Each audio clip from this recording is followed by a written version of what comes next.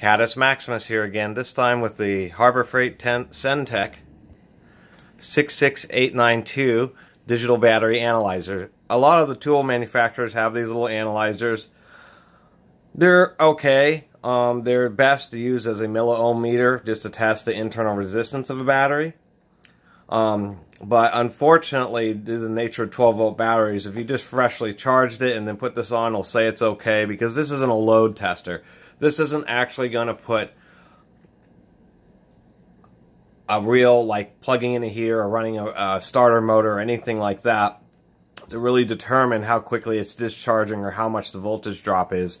It's just there to, you know, if your battery's just been in your car, you haven't run it for a couple days, and it'll be a little more accurate because you tell it the amount of cold cranking amps that your battery has, and then this kind of correlates that in with based on the voltage and the internal resistance to determine, you know, how much capacity it has.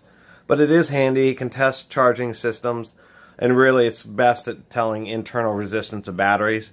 What is kind of neat is you can use it against power supplies. I'm just using a little transistor regulated linear power supply here to simulate a battery, and it still picks up on the internal resistance.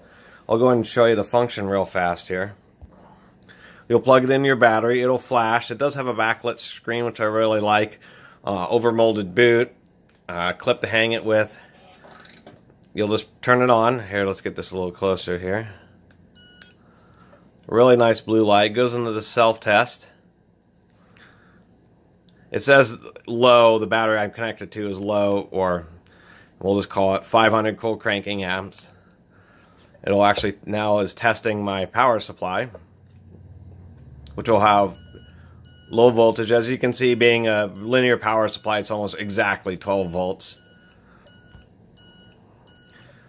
It beeps, which is kind of annoying. I guess it just lets you know it's done. You can see the internal resistance of the power supply, 99 milliohms or 0.1 ohms. So it's not bad. Of course, due to the nature of it being a power supply, it's surprising, but it does say that it has no capacity left, which is interesting.